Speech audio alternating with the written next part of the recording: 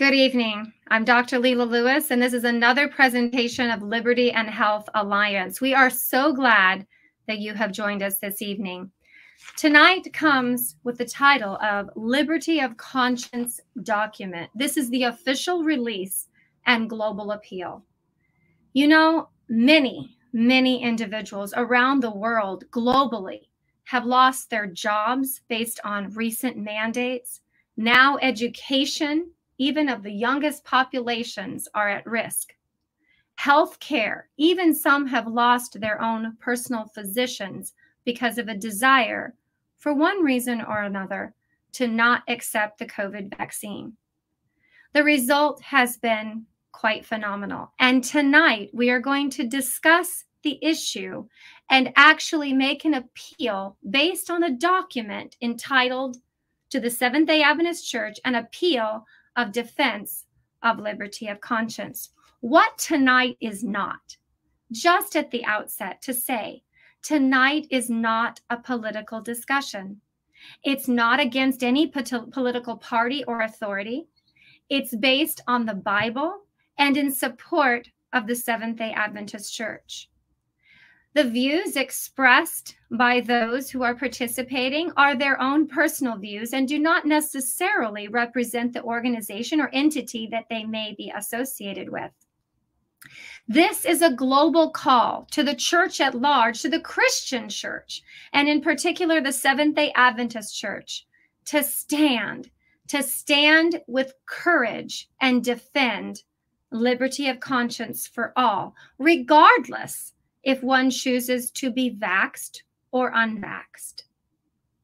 Liberty and Health Alliance believes it is time for the church, the broader church, to publicly defend liberty of choice for all of its members, those within our own Seventh-day Adventist congregation and those within our broader Christian faith. Every individual has the right to choose for themselves what they wish to do with their own body. Now is the time to let our collective voices be known. That said, if you have not done so already, we ask that you go to the website libertyandhealth.org, where you can access the document that we will be talking about tonight. At the conclusion of tonight's presentation, we hope you too will sign the document that now, as of currently, 7,512 individuals have signed, including 1,400 medical professionals and over 450 pastors. Together, we're following in the footsteps of those who have gone before us. Lately, I personally have been reading Esther and have been so impressed with how she, like Joseph, like so many others, like Daniel, stood when everyone else did not. And I've been particularly struck with the following verse. For if you remain completely silent, her cousin Mordecai appealed to her in the certain situation that she was in. If you remain completely silent at this time, relief and deliverance will arise from the Jews from another place. Who knows if you have come to the kingdom for such a time as this? And so we hope and pray, although this is a direct appeal to Seventh-day Adventists, we also appeal to our other Christian brothers and sisters, that if you have not yet stood, that you will let your voice be known, as Esther's was, and so many others, to help defend all in place of liberty of conscience. With that, I want to introduce my new good friend, Dr. Michael Hossel, who's going to be opening us with prayer. Dr. Hossel, can you have opening prayer for us tonight, please? Yes, let's bow our heads. Our gracious Heavenly Father, we come to you in prayer today because during this time in our life's history, we have nowhere else to turn but to you. We come to you in prayer because you have called us to come together in prayer. And tonight, we are gathered here because there are millions of people around the world, millions of people who are faced with unprecedented pressure to conform to mandates that threaten their conscientious right to choose. Your people are faced with costly consequences, loss of livelihood, loss of education, loss of the ability to travel, to visit family, or to conduct business or evangelism in some place around the world. This year, many have felt the loneliness of isolation, and many have suffered with the loss of loved ones. We have experienced pain. And so tonight we want to turn to you. We want to turn to you this evening for wisdom. We want to turn to you this evening for courage. Courage to stand for our convictions, whatever they may be.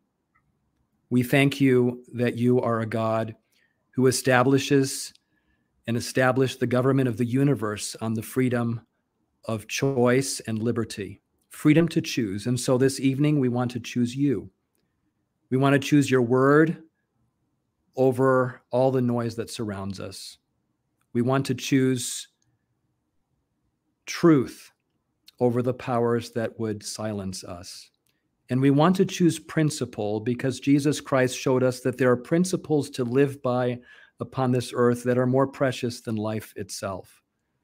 And so we choose truth over tyranny, liberty over conformity, humility over hubris. May your Spirit guide our discussion this evening. Bless us, each one who is listening here and those who are participating, we pray in Jesus' name. Amen. Amen. Thank you so much, Dr. Hossel. And I want to invite the rest of our guests. Again, if you just now joined us, tonight's presentation by Liberty and Health Alliance, we will be going over the document that is on the website, libertyandhealth.org. Again, to the Seventh-day Adventist Church of Appeal in defense of liberty of conscience. Before we get started, I want to introduce tonight's guests. And as I call their name, we will be bringing them up on the screen. The first person you've already heard from is Dr. Michael Hossel. Dr. Hossel is a professor of religion and director of the Institute of Archaeology at Southern Adventist University. He has held both Fulbright and Samuel Crest Foundation fellowships, authored numerous books, and done numerous excavations,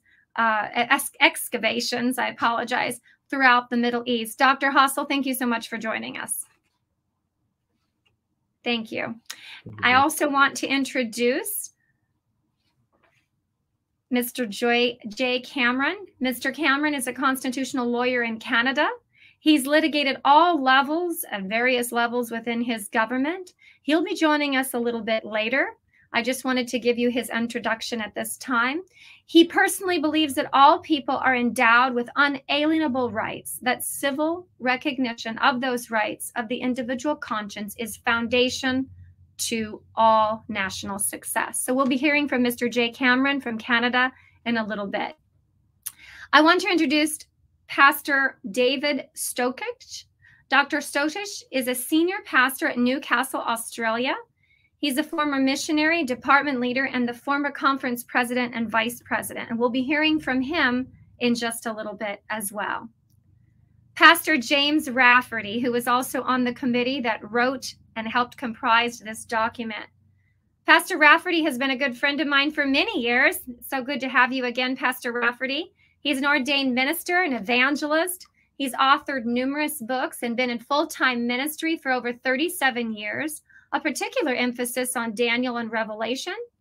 And he has been married for 32 years to his wonderful wife. They live in North Fork, California, and are blessed with 2 adult children. Thank you, Pastor Rafferty, for joining us. Good to be here. Good to have you as well. And Dr. Greg King, a very good longtime friend of mine. He was my professor at my former university. It is a pleasure to have you back with us again, Dr. King. Dr. King is a longtime religion professor. He's taught, like I said, at several Seventh-day Adventist institutions and colleges, both here in the United States and abroad. He has his PhD in biblical studies from Union Theological Seminary, a wonderful godly man, a wonderful friend, and it's just a pleasure to have you with us here again, Dr. King. Thank you for joining us. Thank you, Dr. Lewis. It's nice to be with you. Thank you. And of course, Mr. Jonathan Zirkle, he serves as our Vice President for Legal Affairs. Mr. Zirkle is a trial attorney in California. He has performed various trials throughout the state of California. He's a federal employment attorney and religious liberty attorney. Again, Mr. Zirkle, we look forward to having you here with us again tonight. Thank you for joining us. We also have Pastor Ron Kelly. Pastor Ron Kelly is the senior pastor of the Village Seventh-day Adventist Church in Berrien Springs, Michigan. His wife, Colleen, is a school teacher there, and together they have 4 children. Pastor Kelly, it's a pleasure to have you with us as well. Good to be here. Thank you. Thank you so much. We also have Mr. Ron Knott. Mr. Knott, I have come to greatly admire. He is very well versed. He's worked at various entities within the Seventh-day Adventist Church, including the North American Division, the Adventist Disaster and Relief Agency, the General Conference of Seventh-day Adventists. He currently lives in Berrien Springs with his wife, Esther, and has worked at Andrews University in the Public Relations and Publishing Department for 31 years. Again, Mr. Knott, I cannot thank you so much for your involvement in the organization and the document. Thank you so much. Thank you. We also have Mr. Greg Nelson. Mr. Nelson is an amazing person. I'm so glad that I've had the opportunity of getting to know him. He's the Director of Investments for Loma Linda University Foundation. He has held that position for over 20 years. He's worked in numerous different investment firms throughout the course of his career. He's a member of the investment committee for Loma Linda University, La Sierra University, and investment management for over 28 years. He's married to his wonderful wife, Wendy Nelson, who is a physician, and together they have 4 children. So again, Mr. Nelson, it is a pleasure to have you with us here tonight, and thank you for your contribution to the document that we'll be examining this evening. And finally, we have Dr. Wes Youngberg. Dr. Youngberg, I have come to greatly admire. Dr. Youngberg is a practicing lifestyle medicine specialist. He's a clinical nutritionist in Southern California, trained in Loma Linda University. He has his master's in nutrition, a doctor of public health, and he focuses on preventive medicine. Dr. Youngberg is always busy seeing patients. This I've come to find out, and that's a very good thing. He's written multiple books, specifically on how to prevent and treat Alzheimer's disease and cognitive disorders, specifically with lifestyle methods. He's achieved also how to achieve maximum health benefits using lifestyle changes. He's the founding director and fellow of the American College of Lifestyle Medicine. Dr. Youngberg, it is a pleasure, honor to have you with us here, and also thank you for your contributions to the document. It is a privilege to be involved in this program with you today. Thank you. Thank you, Dr. Youngberg. Well, with that, we have a wonderful array of guests. We hope that you'll stick with us. We have a very special guest all of you are going to want to wait and listen for, and that's Dr. Ben Carson. We will be introducing him when we are ready later on in the program, so definitely stay tuned. I want to start with Mr. Knott tonight.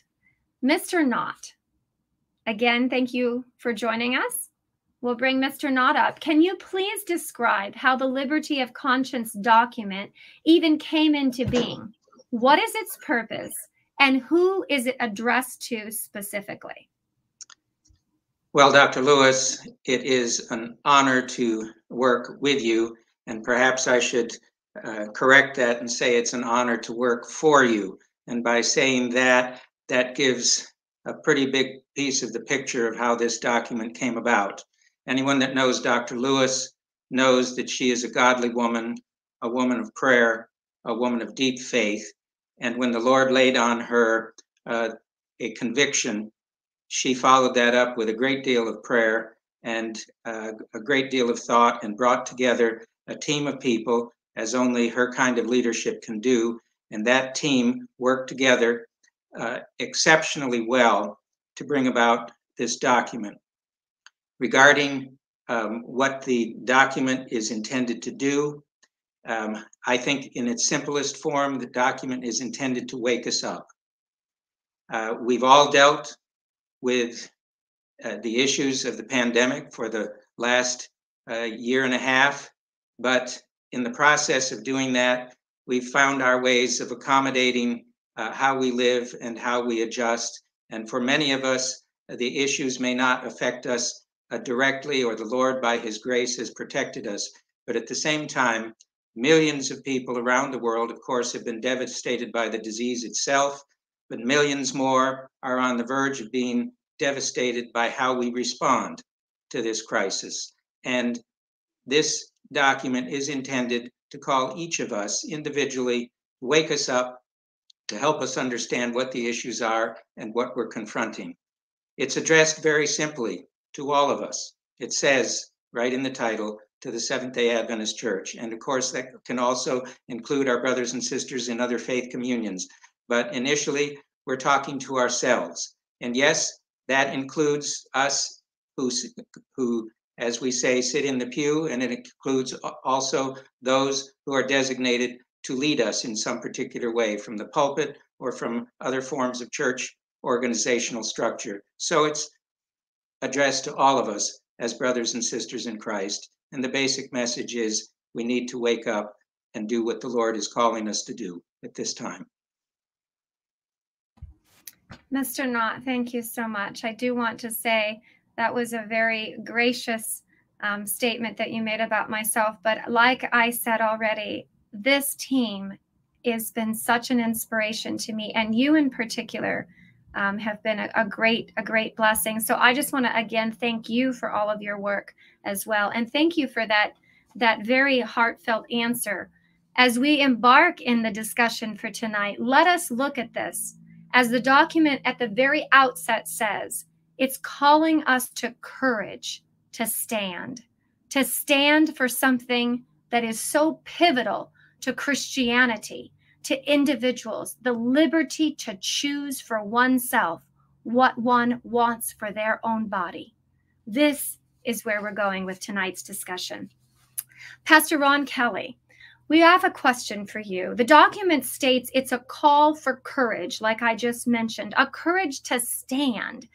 But sometimes it's easier to just put one's head down, to just kind of go along with the flow. Why do you believe at this particular time it is so pivotal for the Seventh-day Adventist community in particular to stand with courage? Pastor Kelly. Thank you. It's an excellent question. The first thing I would say is that families take care of their own, and Seventh-day Adventists by and large have produced more medical professionals than probably any other religion in the world, denomination. And many of those individuals sacrificed when there was no safety net in the form of a vaccine. And they're looking now for the privilege to continue exercising free will and agency in regards to taking the vaccine. Secondly, I would say there's a lot of people that don't have anywhere to go. They need a network of support because much of the thinking of the world based on fear is aligned against them. And it appears that the deep appreciation for them as heroes before has turned into the animus of unresolved truth-seeking, where dialogue can't really prevail for the safety net of those that have already risked. And so people need somewhere to go. They need a support structure. And there are a lot of people in the world right now that aren't aware that their body is the temple of God. And I believe standing up right now is a part of a witness, a health message that prepares the body temple to be simply and easily impressed by the Holy Spirit. And then I would say also people don't know what's coming. And free societies protect honest dialogue and the process of truth-seeking. We know what Revelation teaches about the Lamb speaking as a dragon.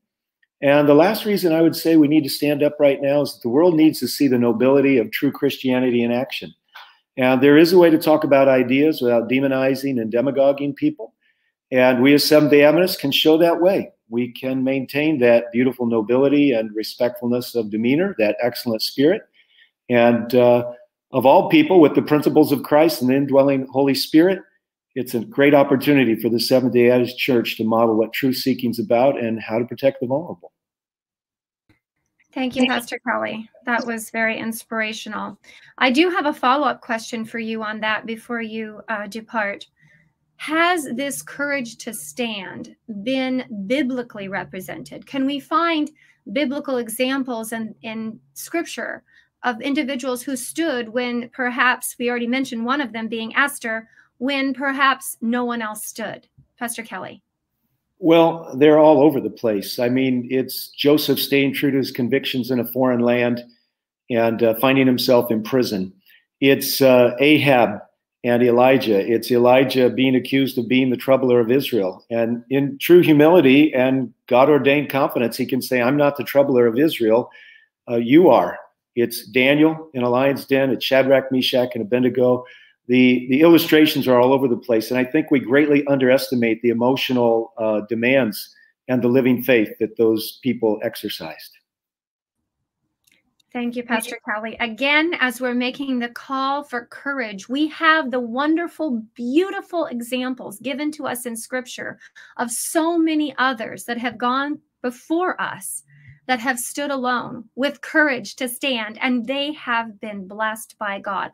Well, with that, we want to go to Dr. King. Dr. King, in section 2 of the document, it discusses the fact that the Seventh-day Adventist Church believes that our bodies are the temple of the Holy Spirit. The temple, I kind of describe when I talk about the temple as a dwelling place.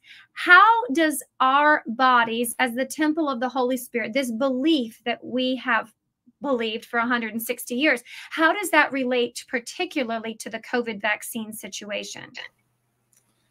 Thank you, Dr. Lewis, for the question. It's a privilege to be here with you on this video cast.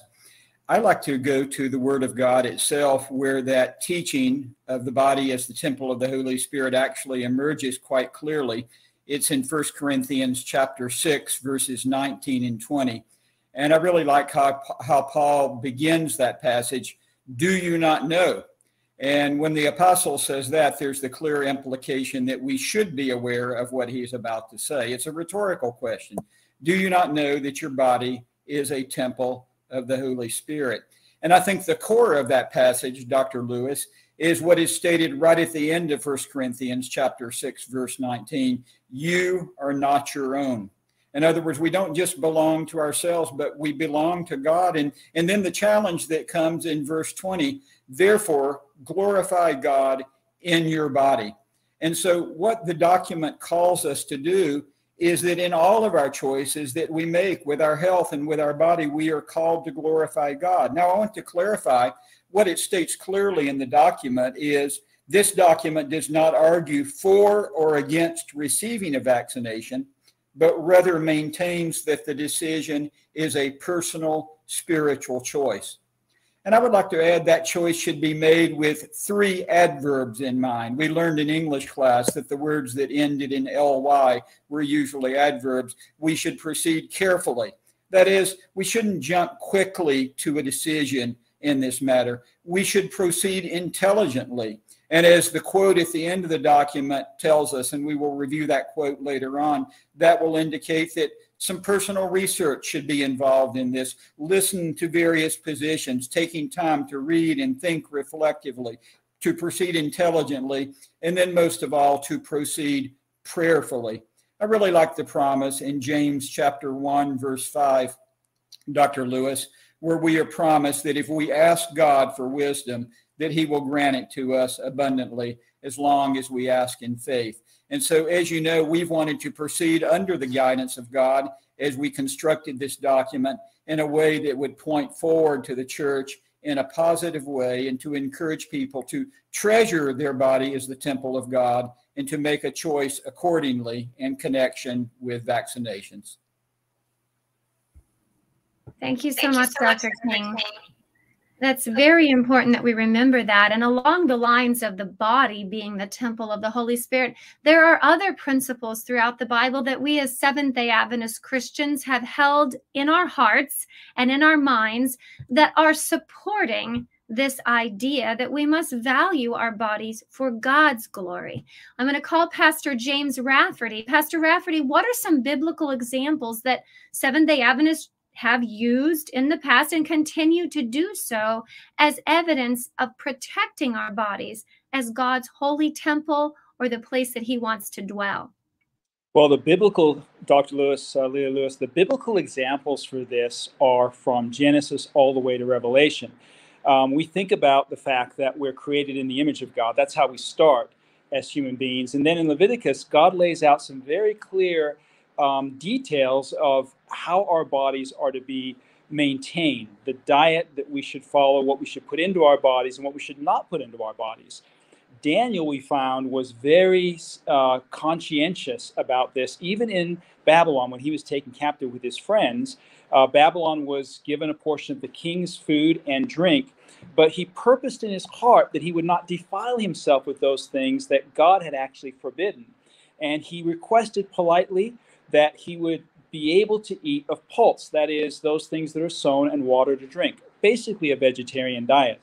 And he negotiated that with Melzar, respectfully, lovingly, was given a time of test. And after that time of test, it was proven that Daniel's diet was actually the healthiest for him and for Nebuchadnezzar, for the kingdom, for the benefits of the kingdom.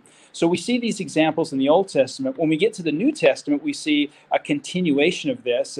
As Greg said, 1 Corinthians 6 talks about our body being the temple of the Holy Spirit. 1 Corinthians 10:31 says that whether we eat or drink or whatsoever we do, we should do all to the glory of God. And of course, Revelation 14, the everlasting gospel, calls us to fear God and to give glory to him. So whether we eat or drink, whatever we do, God is first. Our first allegiance is to God. Now, this doesn't mean that we shouldn't have any allegiance to earthly powers. God has ordained the earthly powers. Civil governments also deserve our allegiance and our support. But we are to render unto Caesar the things that are Caesar's, the things that have his image and superscription, is what Jesus says. And we are to render unto God the things that are his, the things that have his image and superscription. And as Christians, as Adventists, we believe that God is our creator. We're made in his image, and our bodies have his image and superscription, and they are rendered first and foremost to him. Pastor Rafferty, that was very, very well stated. And I just think to myself, what a beautiful message. What a beautiful message of truth that God has given, not just to Seventh-day Adventists. This is to all humanity throughout time. He wants us to be a living example of him. What a beautiful, beautiful opportunity. Well, with that understanding, it's been over 160 years since the Seventh-day Adventist Church began teaching these principles of health. Dr. Wes Youngberg, specializing in lifestyle medicine, I'm excited to invite him. The whole section 5 of the document talks about this aspect of lifestyle medicine and these principles, sometimes called the 8 doctors within our community, etc. Tell us a little bit more about that and why it's so important, Dr. Youngberg. The 8 natural remedies are amazing and should be taken advantage by everybody. And if they were properly, it would dramatically decrease the risk of even getting infected, or if infected, actually developing a severe enough infection to end up in the hospital or potentially dying. So the main goal that I've been working with all my patients, and by the way, not one of my patients over the last year and a half has died of COVID. And I didn't expect that. But it's just amazing as people who actually follow the principles carefully, and we apply all the principles, not just 1 or 2, the ones that we like, but if we apply all the principles, it dramatically lowers the risk. Let me give you a couple quick examples. In July of 2021, the British Medical Journal published an interesting study of health professionals that had been exposed to COVID-19 in their work. And they determined if there was a relationship between what they ate, our diet, and their risk of getting infected or developing a moderate to severe symptoms, where that would be serious to their health and potentially leading to death.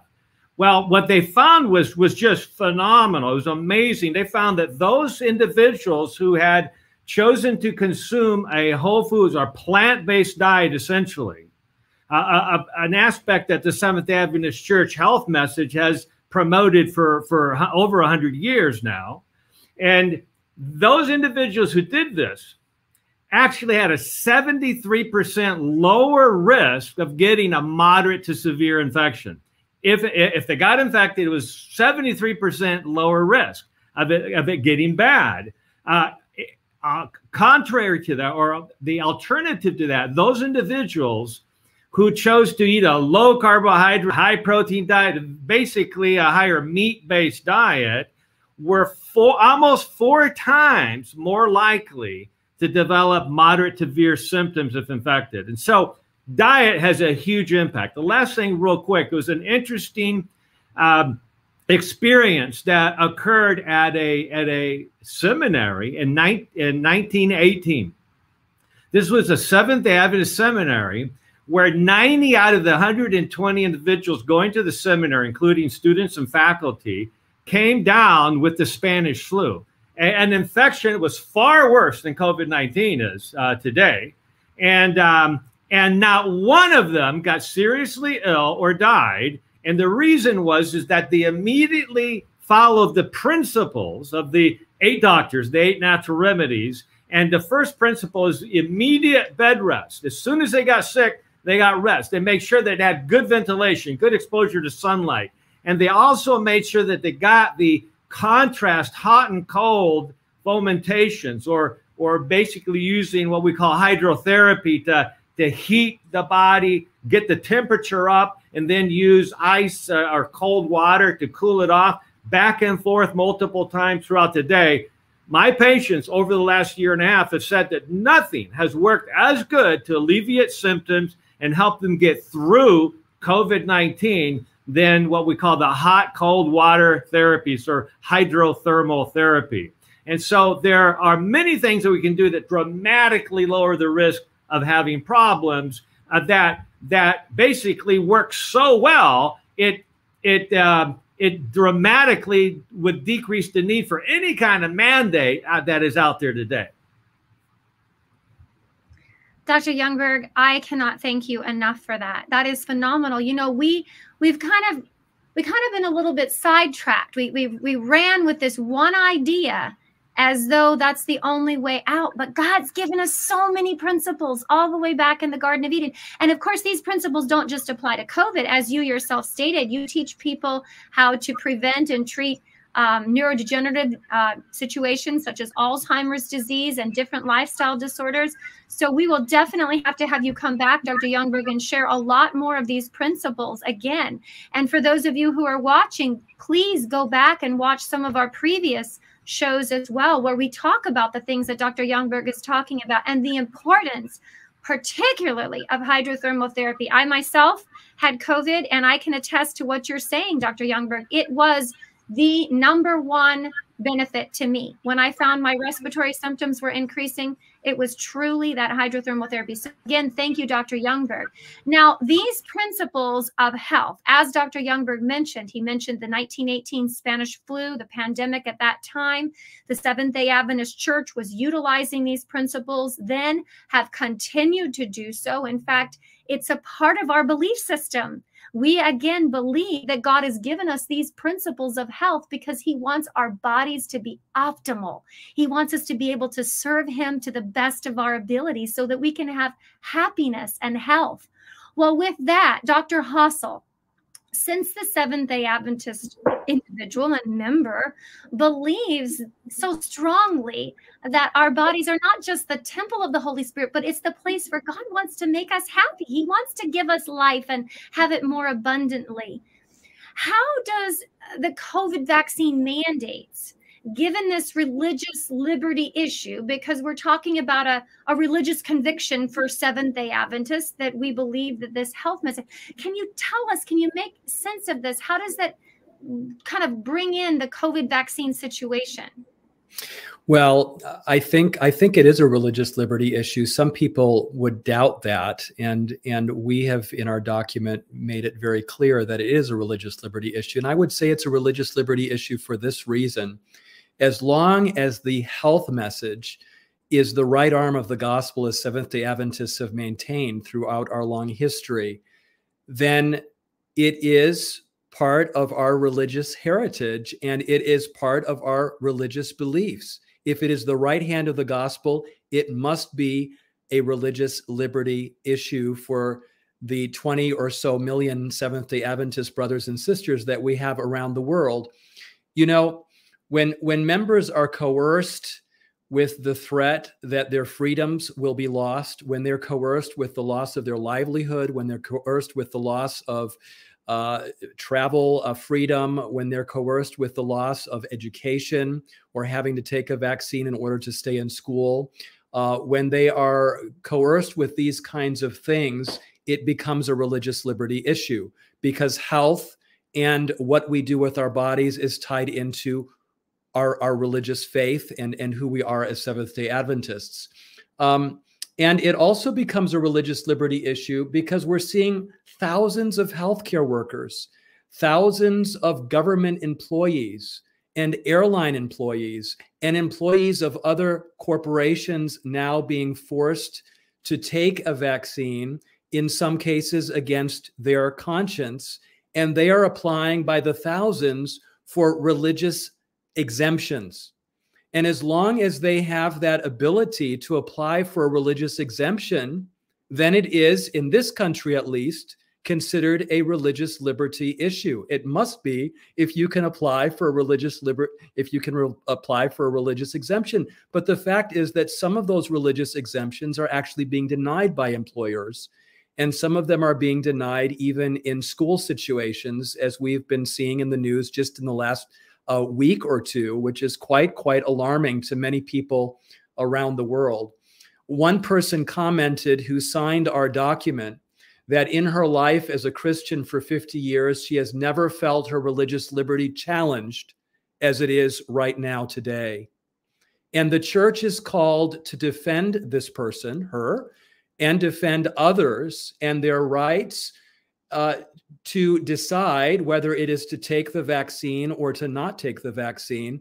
It is the church's position to defend the rights of those individuals to practice their religious freedom in doing so. If they think the vaccine is going to be helpful to them and is going to be helpful in the long term, then they have the religious right to do so. If they think it is not going to be helpful and is going to be detrimental to their health, maybe they have certain comorbidities, maybe there's certain elements, immune deficiencies that they have that maybe the vaccine is not going to work, or whatever it is, it doesn't matter what it is, they have the right to decide that for themselves. And so that's where religious liberty comes in this particular case.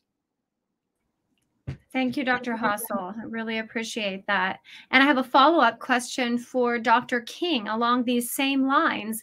You know, these principles that we've been talking about, these principles, these biblical principles of health that many espouse, particularly within the Seventh-day Adventist Church, but there are other individuals of our Christian brothers and sisters in other faiths that also espouse these same beliefs. For those who have this particular belief, and specifically since we're talking about the document entitled again to the Seventh-day Adventist Church, an appeal and defense of liberty of conscience. So we're specifically calling the Seventh-day Adventist Church at large.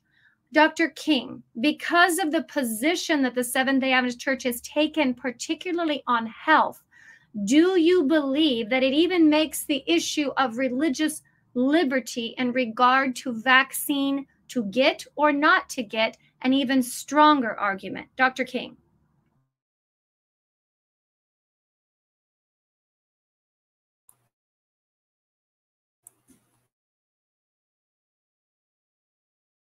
Seemed to me, thank you for that question, Dr. Lewis.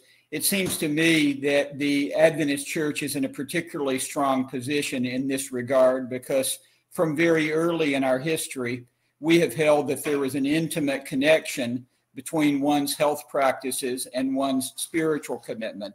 I like the Bible verse that Pastor Rafferty referred to earlier from 1 Corinthians 10:31, whether you eat or drink, and then it is broadened to whatever you do all to the glory of God. And because as Adventist Christians, we have held that biblical position that there is this close connection between spiritual commitment and health, the Lord led us to develop a worldwide health care system. We have a number of medical schools in various places around the world, schools of nursing, schools of public health. That is one of the things that the Adventist Church is known for. So I would say it should not be surprising at all that a number of Adventists take the decision about whether to get vaccinated or not as a very serious spiritual issue. sometimes the first presence of the Adventist Church in any given country when evangelistic endeavors and mission activities were being organized would be to take care of the health of people, to send in individuals who were nurses or doctors to provide for the physical health of the people. So I just would say in conclusion of this answer that the practice of religion is clearly connected to health practices in the Adventist Church. It's one of the ways that we live out our faith. And in this document, we've tried to indicate that we want to be very supportive of individuals who recognize the spiritual aspect of the decision whether to vaccinate or not. And we are calling the church to be supportive of these individuals as well. Thank you so much, Dr. King. Appreciate that. I have a follow-up question for that with Mr. Zirkle. Mr. Zirkle, Section 6 addresses specifically the Seventh-day Adventist duty, the Seventh-day Adventist Church's duty to protect religious and civil liberties.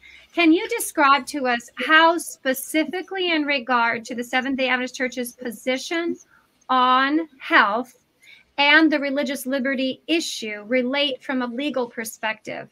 Mr. Zirkle. Yeah, so it's really important that we engage in advocacy on this issue. You know, religious liberty is a principle, and if you, it's like if no one, if just one person has it, then nobody has it. Basically, everybody has to have it, or else nobody has it. And if you look at the history of the church, you know, you look back, the Protestants have really, the religious liberties are really the foundation of all of our modern freedoms. And if you look at where they came from places like Magna Carta, which was based on a religious dispute, is what that came out of. And then more recently, and what most of us are more familiar with, is Martin Luther. You know, and he had a bunch of early Protestant reformers with him. And then, you know, you move the story to America, and you end up with Roger Williams. And you can look at each one of these people. They were all advocating for religious freedoms for everybody. And out of all of this, we ended up with the principle of priesthood of all believers. And what that said is that everyone goes to the Lord on their own. And so that got translated into American jurisprudence as the idea that the only religious belief that you have to demonstrate for protection is a sincerely held personal religious belief. But, you know, right now, these ideas are really under attack, and it's sad. It's important for the Adventist Church to show up to the fight, so to speak, because right now, one thing that's been particularly disturbing to me is something that's happened in Pennsylvania. There's a federal district court case, so this case doesn't have precedential value, but we can see where this court is thinking. It's applying the laws from the Third Circuit. And basically, they were looking, actually, it was a mask case, but they were looking at sincerely held religious beliefs. And this is what they said in their opinion. They said, moral concern for the body seems to be an isolated teaching rather than a belief system and corresponds to no formal and external signs. You know, what they're saying is because you don't come from a denomination that's willing to support you, that we're not going to listen to what you have to say. But if you listen to what's being said tonight, I mean, Adventists have had a religious view of the body our entire time, but yet we're being silent about this. And this is really bad. And I think that there's going to be bad law made if the churches won't step up to the plate and go to court and advocate for freedom of religion.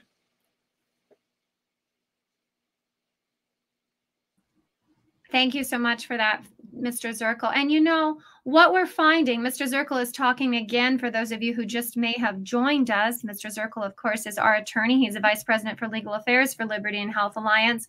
And what he's talking about is here in the United States of America, issues that we are particularly dealing with. But the Seventh-day Adventist Church, as this document is written specifically as an appeal to the Seventh-day Adventist Church, of course, including and not at the exclusion in any way, shape, or form of our Christian brothers and sisters of other faiths. But the Seventh-day Adventist Church is a global church. We have members all over the world. And of course, this is a global crisis, this pandemic.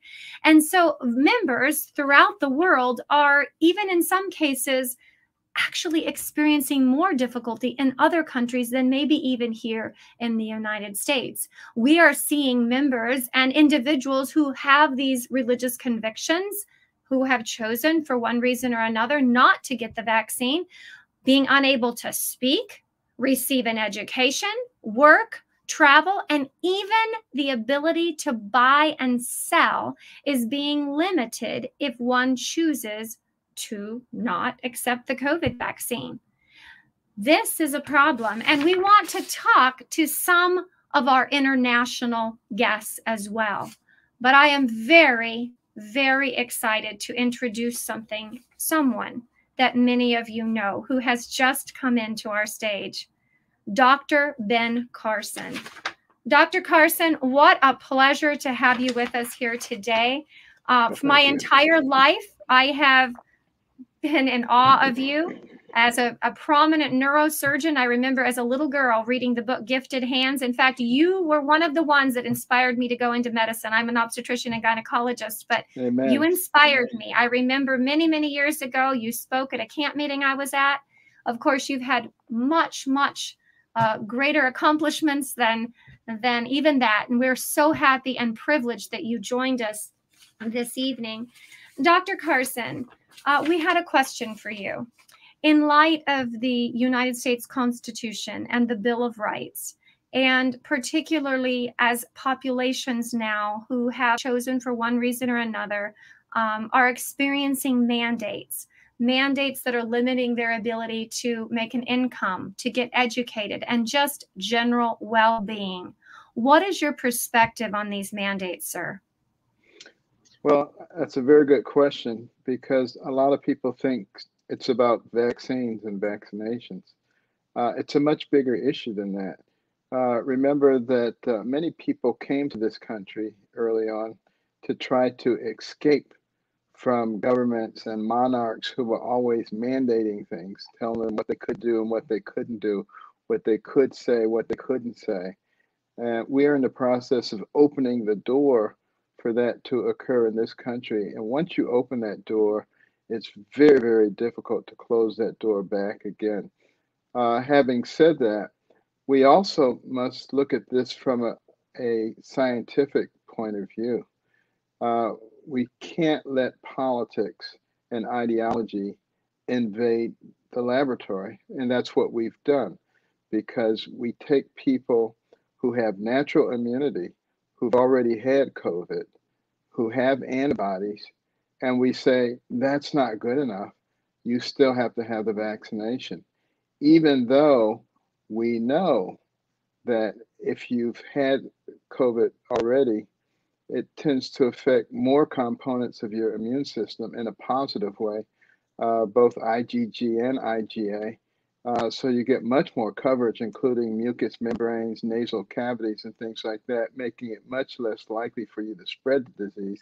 So it makes absolutely no sense whatsoever to say that people with natural immunity still have to undergo vaccination if they don't want to. Now, this is not to say that vaccinations aren't good, particularly for elderly people and for people with comorbidities. But everything is done on the basis of benefits and risk. And of course, if elderly with comorbid, you have much higher risk from the disease than someone who, say, is a child who has very little risk. And we don't really know what the long-term impacts are of the vaccinations. Why would you subject them to that kind of risk? So, if we went back to using the standard types of benefit risk analysis that we do in medicine in general, we wouldn't be even having this problem. The reason we're having the problem is because we're so inconsistent. And that's what happens when you mix politics with medicine. And let me just go back and reiterate, as far as mandates are concerned, they have no place in a country that is supposed to be the land of the free, where people are able to make choices. And if you give people the real information and stop trying to coerce people or manipulate people, I have no doubt that they will make very good decisions. Thank you, Dr. Carson. And again, I cannot thank you enough for taking the time out of your very busy schedule to join us And we have the highest regard and respect for you. Again, thank you for defending liberty of conscience for all. And with that, thank you.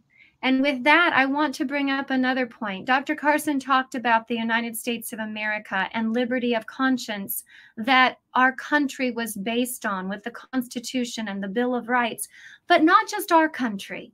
I believe these principles were given to us, and I believe we could support them from the Bible, given to all mankind, made in the image of God, to be able to choose for oneself one's own input. With that, I'm excited to welcome Pastor David Stochich. Pastor Stochich is joining us from Newcastle, Australia. Thank you so much for joining us, Dr. Stochich. What time is it there, sir? Oh, it's good evening to you, and good afternoon to people who are watching in our time zone. It's nearly 1 o'clock, 10 minutes to 1 o'clock in the afternoon.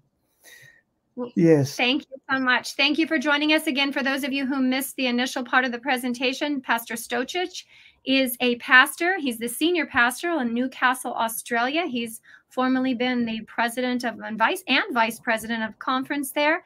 Pastor Stochich, we have a question. We've seen many pictures, many images coming out from various parts of the world and the vaccine mandates that are taking place globally, because again, it's not just something that's happening here in the United States. We've seen pictures of riots and different things coming out of Australia. Tell us a little bit about what it's like there, and what's your perspective specifically on the vaccine mandates, sir?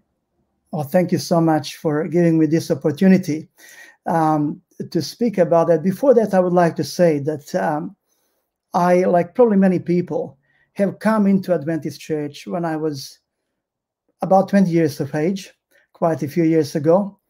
And one thing that really attracted me to Adventist Church is that in the very DNA of Adventist Church, there is this holistic approach to life, physical, social, mental, spiritual.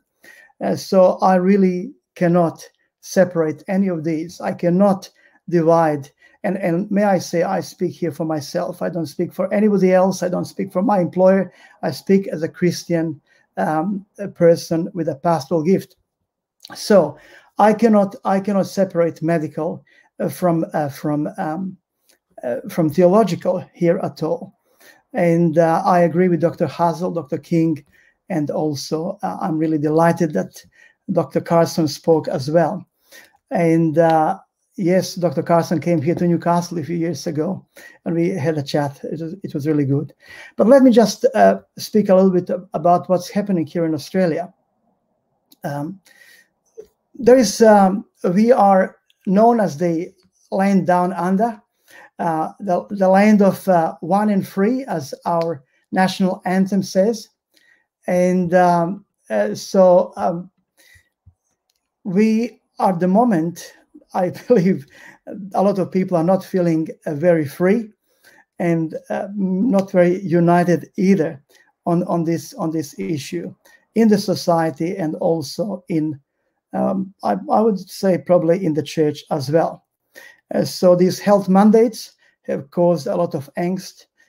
First, it started with the people who work in medical field, and then construction workers.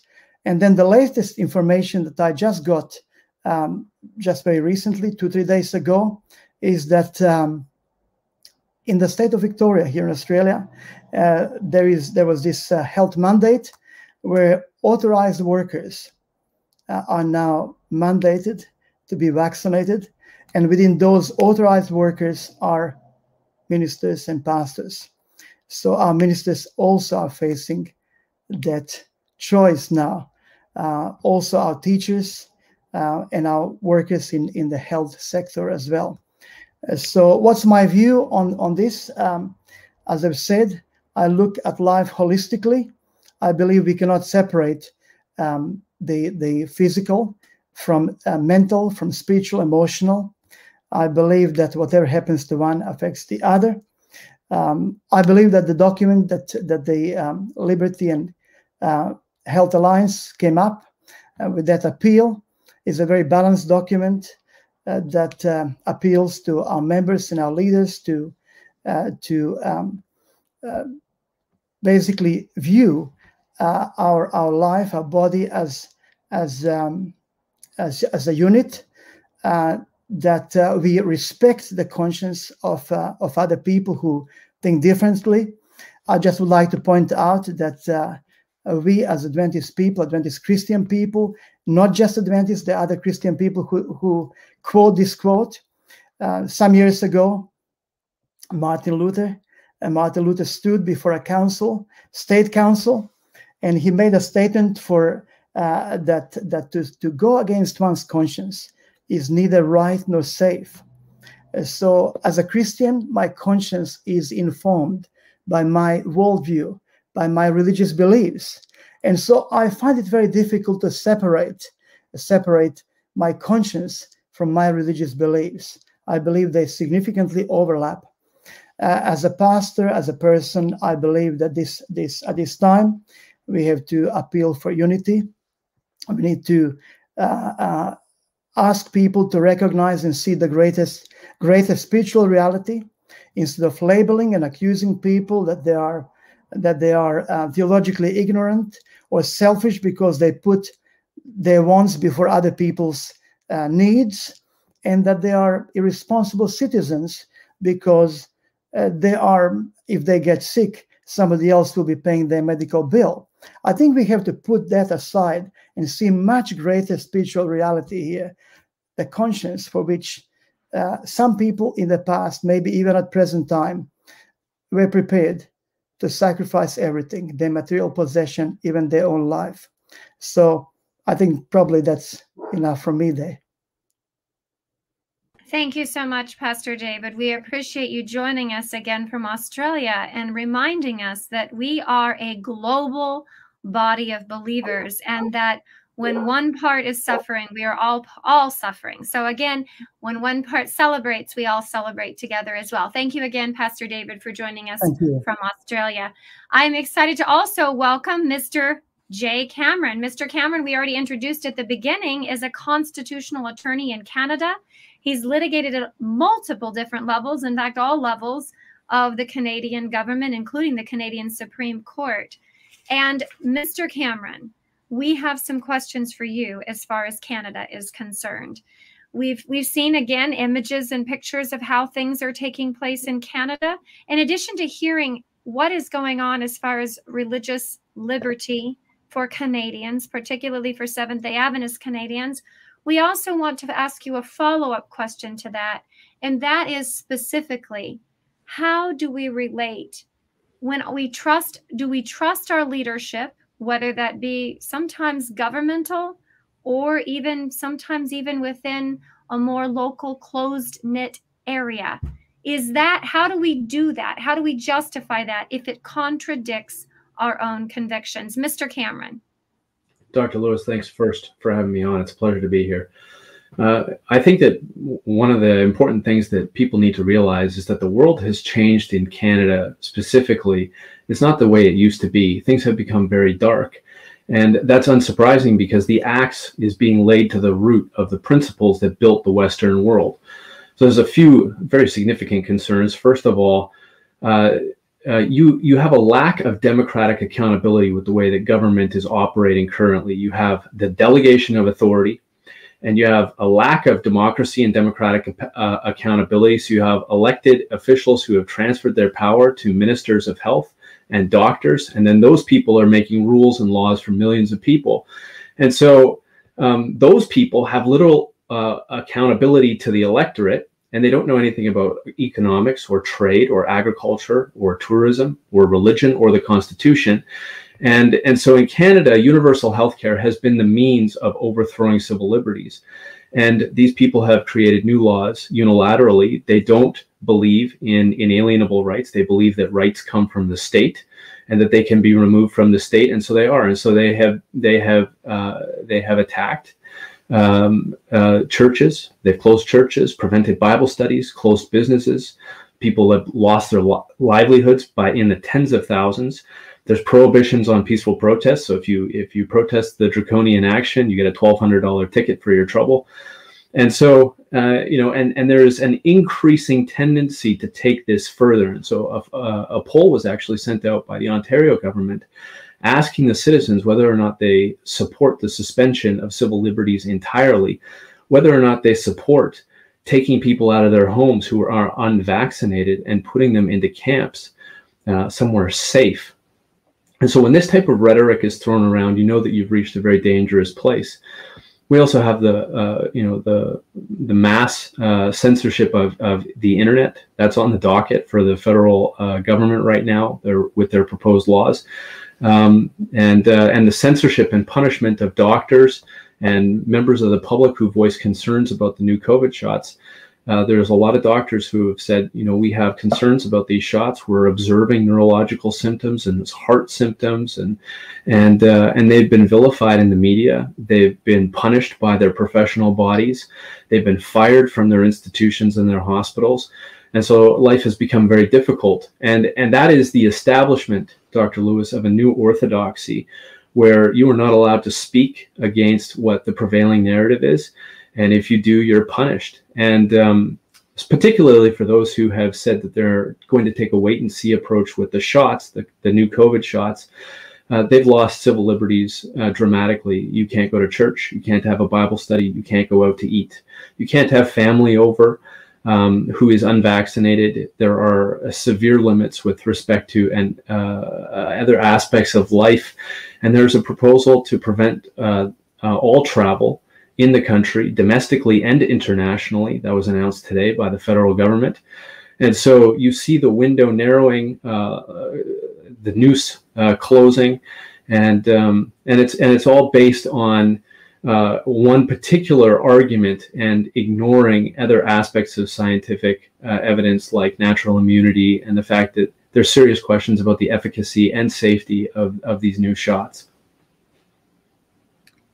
Dr. Lewis, you have another question for me. You want me to just? That's okay. I'm just a little taken aback by what you said, Mr. Cameron. We want you to know, first of all, that our prayers are with you, and I think that again, this document is entitled. Again, I want, for those of you who haven't yet had a chance to read the document, we ask you to go to libertyandhealth.org, liberty and health.org. Read the document, and if you find in the document the beliefs that are so stated, please sign the document. Again, the title is "To the Seventh-day Adventist Church: An Appeal in Defense of Liberty of Conscience." Liberty of conscience for all. And Mr. Cameron, what you just described truly is a liberty of conscience crisis. And my prayers are with all of you. As a follow-up to your information as far as the Canadian situation is concerned, I do have a question. What do you do as far as trusting leadership? I know that that's come up a number of times in varied discussions. How do you deal with that? How do you deal? What if the leadership disagrees with your particular religious convictions? Mr. Cameron. So one of the other presenters had talked about how we are to render to Caesar what is Caesar's and to God what is God's. So you don't render to Caesar what is God's. There's a separation there. And so, there's no doubt that the mantle of leadership is a heavy one. There's a huge responsibility. And only those who have led know how heavy it is. But that said, there is a line that is inappropriate for a leader to cross. And Jesus himself set that line. He said, you know that, and you have heard that the Gentiles exercise authority over those who are under their control, but it shall not be so among you. And so he talks about servant leadership. And so the forcing of the conscience, the violation of the individual will, especially with respect to personal bodily autonomy, is antithetical to Christianity. And so I'm deeply troubled by the arguments that some leaders are making, including leadership in churches, including our church, where they are saying that, this is an authority over here. You need to listen to what he says because he's smarter than you. And you just need to do what you're told. And some of our medical professionals are making those arguments as well. And their argument, basically, when you synopsize it, you boil it right down, it sounds like this. Do you know who I am? Do you know what school I went to? Do you know how many things I have done? Do you know the studies that I have done? I say that these are safe. I've taken them myself. speaking of the COVID shots, you just need to do what I tell you, and I'm an authority here. And that appeal to authority, Dr. Lewis, is a fallacy. It's a logical fallacy where people use authority to attempt to win arguments. Just because somebody has studied a lot, just because they are advanced in scientific knowledge, does not mean that they are correct. And when it comes to the rights of conscience, that argument is a very dangerous one, and it's been used in times immemorial. In fact, you go all the way back to the garden, and you see that the serpent in the tree is using the similar types of arguments. He's saying to Eve, I'm in the tree. I'm eating the fruit. Have you ever seen a talking snake before? What God said is not correct. What you think is not correct. You think you have dominion over yourself, and with respect to the decisions that you're going to make, you don't. In fact, I'm telling you what's right, and you need to listen to me because I'm the one in authority here. I'm the one who's tasted this fruit. I'm the one who's touched this tree. So you just need to do what you're told. And so I'm very concerned by that argument. Fundamentally speaking, in Christianity, we know that Jesus says, come, let us reason together. And every person makes a decision for or against. And so it's deeply troubling when somebody attempts to override the conscience of another. Thank you so much, Mr. Cameron. Thank you for joining us. We want to go to Dr. Hossel.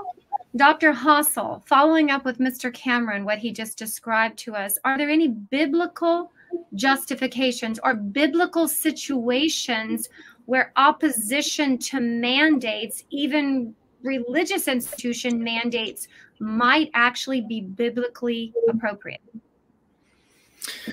Well, we think automatically, and several have been mentioned already, but we think automatically with the three worthies on the plain of Dura, where they were faced with an alternative, either bow down to this image that Nebuchadnezzar had erected, made completely of gold, or suffer in the fiery furnace. And of course, they were not the only ones that were there that day. There were leaders from all over the vast realm of the Babylonian Empire.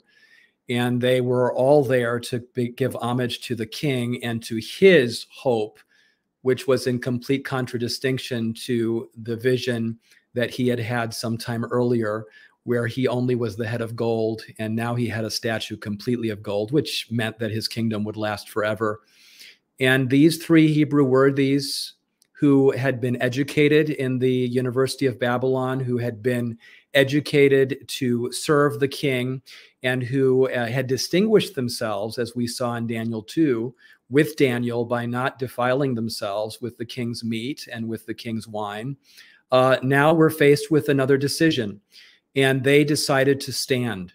They decided to stand in that huge, huge crowd, in that huge arena. They decided to stand.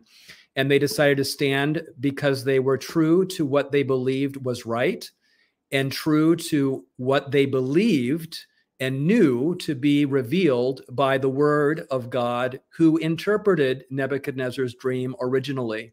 And I would say that today we need to be true to the word of God. We need to be true to our consciences, and what our conscience is telling us is truth. And we need to do that prayerfully. We need to do that spirit-filled, in a spirit-filled way.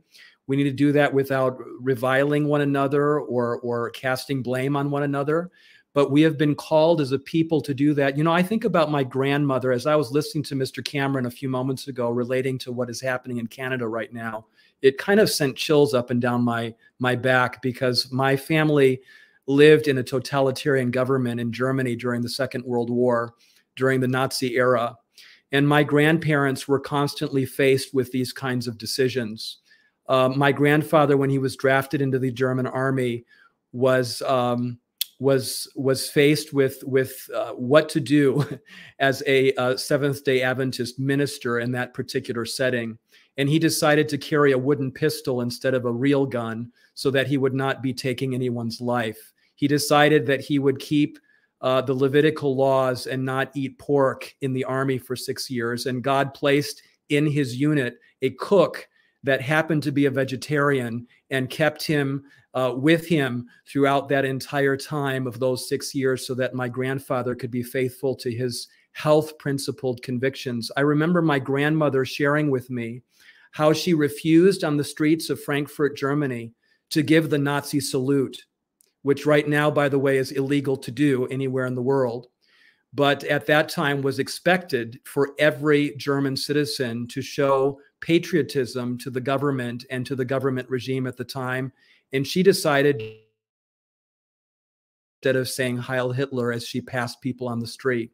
That took courage. That took a great deal of fortitude. But my grandparents were men and women of conviction, and God honored them for their convictions. And we need to also stand on our convictions today so that we can be a witness to those around us of what Christians will do when we are true to what God has revealed to us through his word in the times in which we live. And I want to thank Mr. Cameron and others for doing that in countries that have already maybe gone a lot further than the United States has.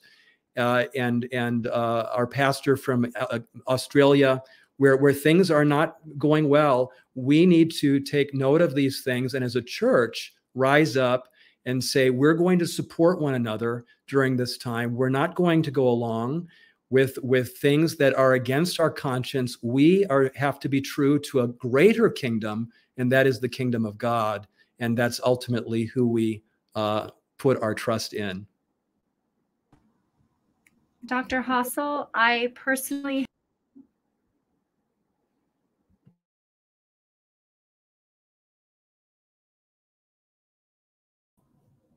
Dr. Hassel, I have read the book A Thousand Shall Fall multiple times to my children. For those of you who have not read that book, that is the story of Dr. Hassel's grandparents, and it is phenomenal.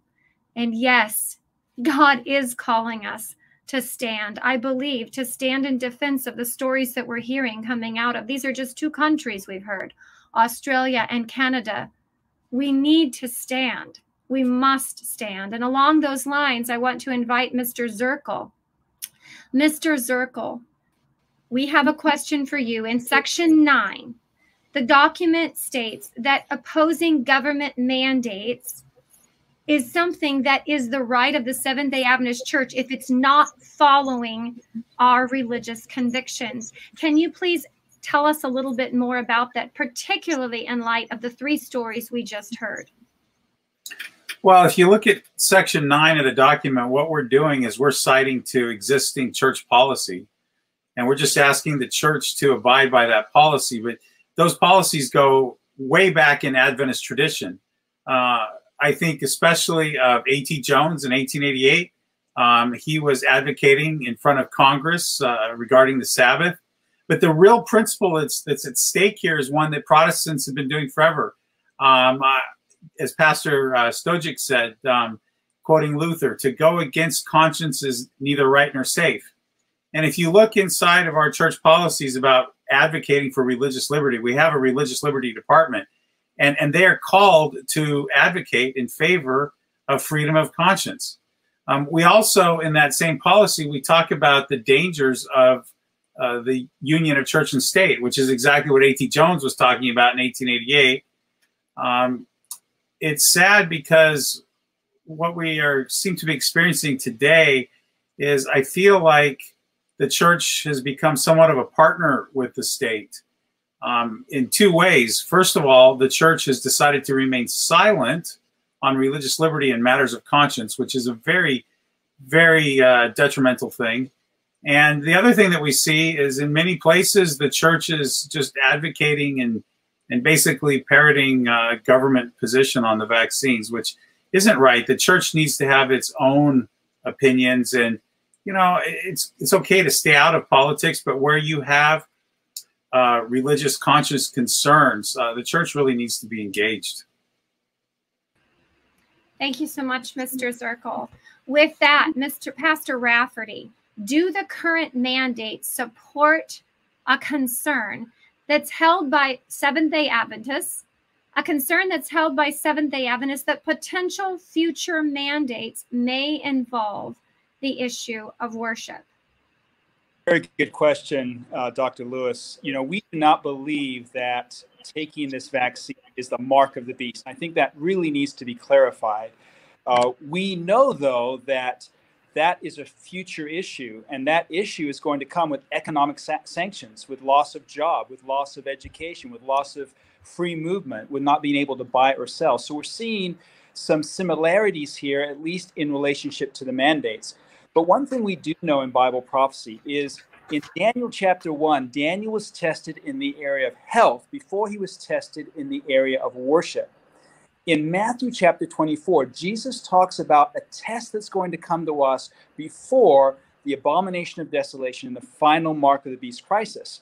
In Matthew chapter 24 and verse 7, in the King James Version, in the New King James Version, there is a word that Jesus used that is pestilence, which means an infectious and contagious disease. And he says that pestilences, along with earthquakes and famines and wars and rumors of wars, will lead all nations to hate a certain people group who believe in freedom, that is, who have God's name. God's name is synonymous with love, and love is synonymous with freedom. And it says that they will be afflicted, and that word afflicted means pressured. I believe we're seeing that happen right now. No, we're not in Revelation 13 yet, but we are in Matthew 24, verses 6, 7, 8, and 9. We're moving in the direction of the abomination of desolation. We're moving in the direction of the fulfillment of Revelation 13. We need to be awake, we need to be aware, and we need to prepare. Thank you so much, Pastor Rafferty. That is very helpful. Pastor Kelly. Pastor Kelly, we want to come back to you because we want to follow up what Pastor Rafferty just said. Opposition to these mandates. There's been some discussion that if the church, the Seventh-day Adventist Church, because of course that's what this document is talking to, correct? This is Seventh-day Adventist Church. If we oppose these vaccination mandates for religious convictions, future mandates, as Pastor Rafferty just discussed, as far as issues of worship, etc., as related in Revelation 14, may become more difficult for us. Do you believe that to be the case, Pastor Kelly? Not at all. And I think going to the book of Daniel, we have that explained very clearly. Now, I think there's an assumption in the church that we're going to have our discussions like the rest of the world has their discussions, that we use kind of political modalities, that we don't have the respect and dignity that we're supposed to have. When we look at the story of Daniel, we find that there's this initial test in chapter 1. And the question we need to ask ourselves, does that wound the credibility of Daniel in chapter 2? And I would go so far as to say is that the test of chapter 1 was the definition of person, where he could show respect and personal strength through the presence of the living God to properly define who has what authority over him. And the king figured this out real quick. And I would suggest that the only reason Daniel is in the lion's den in chapter 6 is that a new organization comes on the scene that doesn't understand the nobility and strength of person that Daniel has. And Daniel's demeanor, the Bible describes as one possessing an extraordinary spirit. So I think the problem inside the church right now is that they're failing to recognize that this is our opportunity to model what a mature and dignified discussion looks like. The Bible says that the wounds of a friend can be trusted, but an enemy multiplies kisses. It also says that iron sharpens iron. So I would go so far to say is that the proper processing of dialogue and even disagreement here with our government, if done in the spirit of Shadrach, Meshach, and Abednego, who were never tested again in the scriptures, that initial standing up to a test actually provides room and respect for the greatest exercise of freedom to proclaim the three angels. And so a proper processing of an initial test actually creates the most room for fulfilling the Great Commission. I love it, Pastor Kelly. Thank you so much. That's encouragement. That's encouragement, not discouragement. Thank you again, Pastor Kelly. With that, Mr. Knott, given the fact that we've heard all of the information thus far, what should the church do at this point? The document points out a course for its organizations and institutions. Can you disclose that to us, please, sir? Well, there are several action items in the document. I'm going to refer to just point number 11, which calls for eliminating policies and actions that discriminate among employees regarding vaccination status. And of course, at the same time, by extension, that could also apply to what happens in our schools, what happens in education. So I won't take time to read the actual detail of the statement. And if you're watching this program, it could be that that's because you may have already read the document itself. Now, we all could come up with our own real-life practical illustrations of this particular issue, that is potential discrimination among employees or against students based on their position on that. And I'm going to mention just one, and it does relate to what happens in our classrooms. A teacher in one of our classrooms has for years regularly taken his students on a series of intense, high-quality field trips. Now, these aren't just pleasant optional excursions. These are field-based experiences that are integral to a solid education in his discipline. Now, this particular teacher has chosen himself to be vaccinated, but he fully respects the decisions of his students who have chosen not to be vaccinated. So he's presented with a problem. Because of his institution's policies, some of the students can't go on those important trips. And so he understandably worries that in whatever way that he can adjust for those students, will he be providing a lower standard of education for those who can't go on those trips than he is for those who can? And so when he asks that question, the argument comes back that in making such a separation among students, it shouldn't be viewed as a lower standard, but merely a different standard. Well, when you think about it a little bit, and not to put too fine a point on it, those familiar with America's long and painful march towards civil rights, which is a related issue, will recall that long ago, we did away with the concept in education of separate but equal. Well, then the argument might come back, well, race is not a matter of choice, but vaccination is. Well, so is the Sabbath, and our faith community throughout our history has always vigorously been defending our members' choice to keep the Sabbath and protect them from discrimination in employment. So on the matter of this increasingly controversial vaccination, it seems to me that we need to do away with any kind of policy now that does discriminate among employees in our institutions and organizations, that discriminates among our students, and treat everyone fairly. Thank you so much, Mr. Knott. Yes, we definitely need to treat all fairly and equally. And again, in light of liberty of conscience and choice for all. Well, we've heard from lots of individuals this evening. I want to turn back to Dr. King. Dr. King, liberty of conscience, the document calls the church to act by instructing pastors and church leaders to write and facilitate religious exemption letters, particularly for those who oppose the COVID vaccine, so that they can continue to either be remaining employed or continue their education, etc. Can you please summarize the appeal and provide your thoughts on how you think that this might be accomplished in light of the information that we've been discussing, and in particularly the written positions previously noted of the Seventh-day Adventist Church?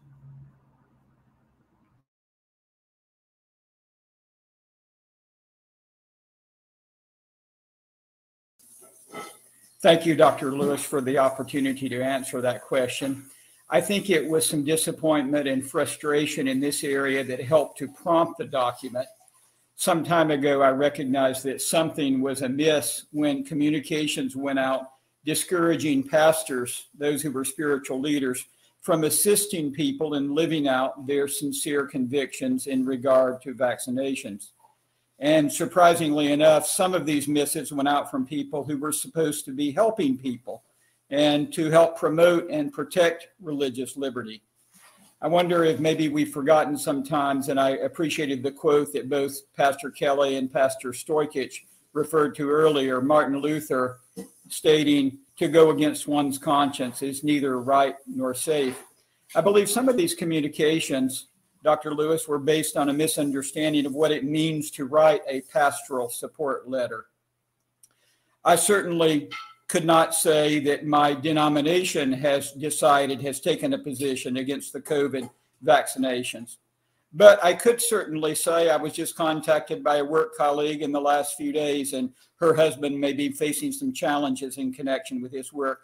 I could certainly say that I know this individual to be a sincere Seventh-day Adventist Christian. I know him to be a person of integrity, and I would urge his employer to find a way to accommodate his sincere convictions. So my feeling is those of us who are spiritual leaders should certainly not turn away people who are trying to live out their sincere convictions, but would try to help them honor their convictions and be able to maintain their employment in the workplace.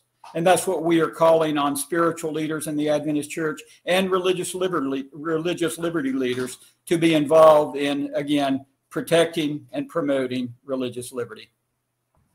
Thank you so much, Dr. King. Mr. Zirkle, we have a follow-up question for you for that. Specifically, should we or how should we approach the government and even the secular media as we continue to support religious liberty, both for members within the Seventh-day Adventist community and those without? Well, I think we really need to be shouting religious liberty from the mountaintop right now. You know, there's a narrative that's going on in the media that basically says no denomination has an objection to the vaccine. And sadly, that seems to be somewhat true, which is the whole reason why we're having this document. But we as a church need to be shouting from the top of our lungs that there are people with legitimate issues with their conscience on this matter. And, you know, here's the thing. Inside of our church, we have religious liberty departments. They're all across the nation. We have a small army of people that are ready to go. They've been trained in this. We have attorneys. And, you know, with attorneys, we're trained to zealously represent our clients. And we need to be zealously going after this. We need to be making press releases. We need to be filing amicus briefs with the courts. We need to think about filing strategic lawsuits. We need to represent individuals. There's so much work that needs to be done right now. So many people are approaching me with really good lawsuits, whether it be at schools, whether it be against businesses. And one of the other things that's really bothering me is how many times I'm getting letters from schools and from employers that have no clue as to what the law is. They are so out to lunch. They really don't have any idea what religious liberty is. And when we stay silent, what we should be doing is educating them.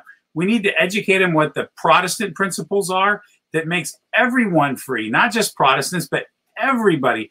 And we have a team that can do this. And right now we're not. It's a shame.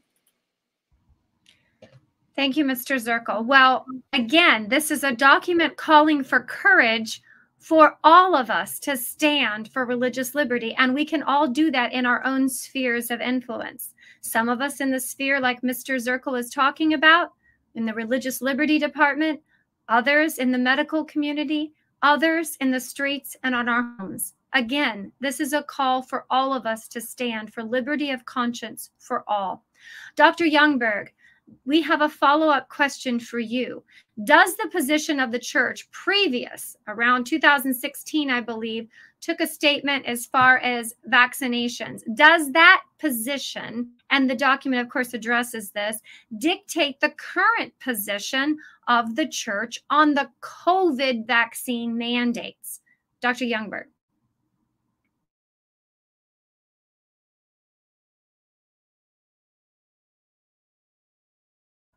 Dr. Youngberg, you're muted.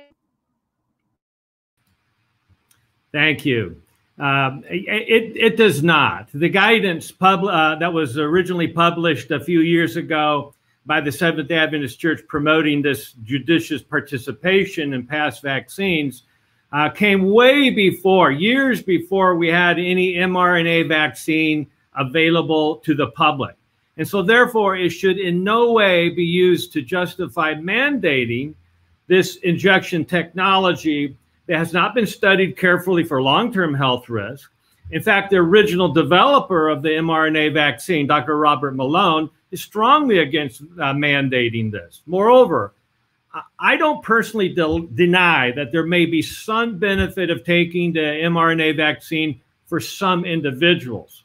But for many others, especially those under the age 30 and particularly for those under the age of 18, the current data shows that the risk actually outweighs the benefit. So in my opinion, there's really no overall scientific public health basis for mandating this mRNA vaccine, especially since all the studies and the data to this point show that it doesn't actually prevent COVID infections. Okay, it might, decrease the intensity of mild to moderate symptoms in some. But as we now know, it does not prevent transmission of the virus, even for those who are fully vaccinated.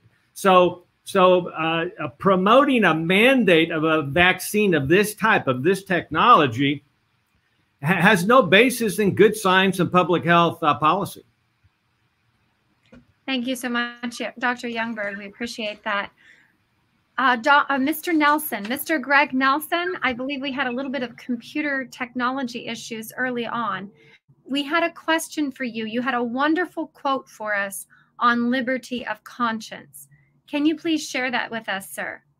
Yes, I just want to say that we, as Christians need to stand up, and we need to make sure that, our example is Christ in every interaction that we have, and that we follow his example in discussions that we love first, people we're discussing this with, and that, we stand up for our liberties, because we need our leaders to stand up right now, because it's very, very important. I mean, this is the most important time when there's all this crisis and people are losing their jobs, that we as Christians need to follow Christ's example in interactions and everything. And I did want to read a quote from Great Controversy. It says, "The framers of the Constitution recognized the eternal principles that man's relationship to God is above human legislation, and his rights of conscience are inalienable. Reason was not necessary to establish this truth. We are conscious of it in our own bosoms. It is this consciousness which, in defiance of human laws, has sustained so many martyrs in tortures and flames.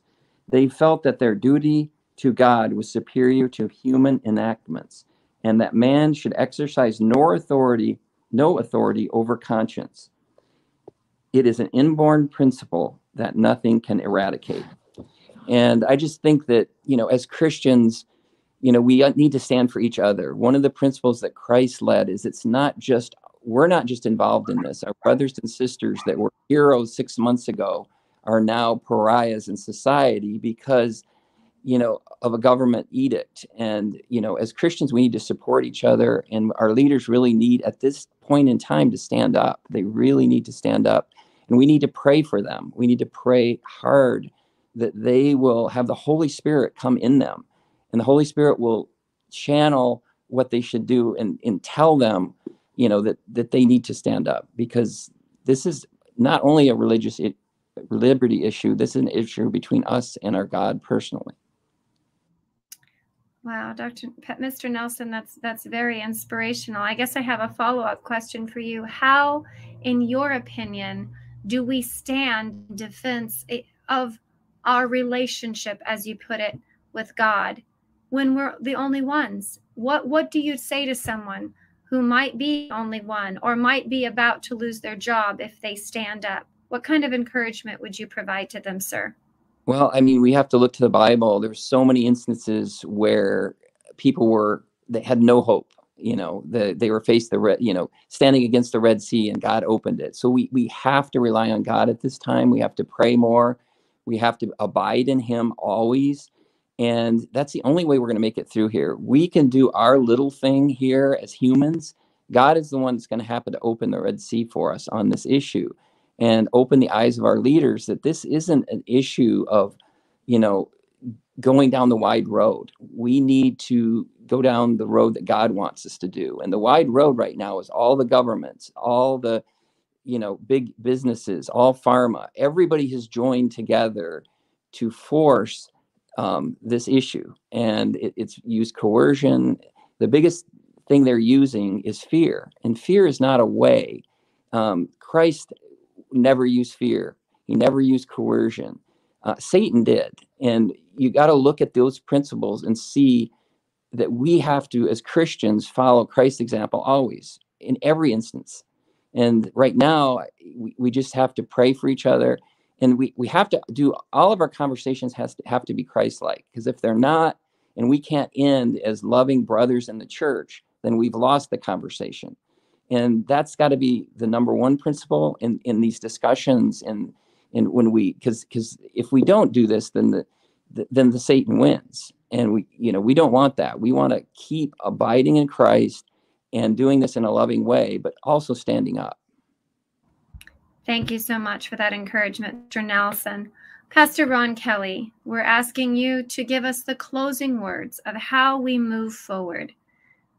Specifically, how we move forward with courage in defense of liberty of conscience. The document ends with a statement. Can you please encourage us, Pastor Kelly, encourage our leadership? Thank you so much. Well, I've been very blessed by this evening. I hope it blesses many others. I think the way we move forward is with much prayer and humility and honesty and respect. And I think the way to move forward is to go to where we started back in December of 2020, when in our official paper we wrote, we reiterate that the decision to be immunized or not is the choice of each individual and should be taken in consultation with one's healthcare provider. Personal research on the subject is important. We ultimately rely on the following biblical health practices and the spirit of prophecy, and following God's leading in our lives, which will bring us peace and assurance in our decision making. Now, with that kind of foundation underneath us, we have certainly enshrined the power of the individual to pray their way into a knowledge of how they should relate to this. You add to that the science, which is an ongoing dialogue, at least it should be, and pretty soon you allow people to make prayerful, intelligent decisions. Those decisions can be supported by our church, including its religious liberty establishment. I think I'd go a lot farther to say this. We are in a very unique moment in history where, because other churches did not progress on to a fuller embracing of truth, they were left out the holistic ministry of the gospel, which actually touches the physical person. Adventists were given this ministry. We have blue zones that include an Adventist community like Loma Linda University. We have people that live 7 to 10 years longer. Why is that? That's because in our doctrine and in our belief system and in our life practice, we embraced the principles of the gospel of health for the organism of the human machinery that was created. So I think we're at a moment where the only church with real credibility that can stand up to these mandates is the Seventh-day Adventist Church, because for the last 150 years, it has had a systematic and highly supported and embraced teaching by the larger part of its congregants that actually believes that health is central to spiritual well-being and to liberty and to a clear-eyed relationship with God. So, you know, the Bible tells us that he's shown us what's good, and that is to do justly, which requires honesty, respect, to love mercy, which means stick up for the undefended, the underdogs, those individuals that have been mentioned here tonight who were once heroes, and now those very same people, many of them who caught COVID, taking care of people who had no real vaccine to run to for many, many months. Those people, in large proportions in our denomination, now need the support of the official church, of the family of God, and to walk humbly with our God. You know, when you're in a dialogue and you have to resort to strong emotion and it can't remain a noble iron sharpening iron moment about truth, you've got a weak argument. I think we need to be reminded of a quote that many of our young people were taught through the years, that the greatest want of the world is the want of men or people who can't be bought or sold. Men who in their inmost souls are true and honest. Men and women who do not fear to call sin by its right name. This coercion is sin. It is a societal sin. It is a sin against the person. And it's time for our church to recognize that they have the opportunity to be light in the midst of darkness. People whose conscience is as true to duty as a needle to a pole. People who will stand for the right, though the heavens fall. And one more quote. Writing in Gospel Workers, Ellen White says, some have no firmness of character. They're but little practical use in the world. There is in true Christian character an indomitableness that cannot be molded or subdued by adverse circumstances. We must have moral backbone and integrity that cannot be flattered, bribed, or terrified. You know, I want the leadership of our church to know how loved and appreciated they are, that we are praying for them, but that what it takes in the pulpit and what it takes in the pastorate is what is still needed in the pastoral administration of this church. All we need is someone, or maybe a few, to begin to identify this is a moment for the Adventist church to stand apart. And yes, it will cost, it always has, But remember, when a man's way pleases the Lord, he makes even his enemies to be at peace with him. Respect, dignity. These things are what mark credibility. We should model it, we should live it, and we should show the world the truth that they've passed by. And we should provide for many other people who innately know that this is an overreach of government, and they do have agency over their body. There should be a church that stands up and says, you know, you didn't know this, but that's exactly what the Bible teaches. So our prayers are with those that are making decisions, and our love and support. And by God's grace, we can go back to that place we were in December of 2020 when we ensconced and valued people making personal decisions. That was very, very inspirational, Pastor Kelly, and I was moved in my heart. Can you have closing prayer for us too tonight, please?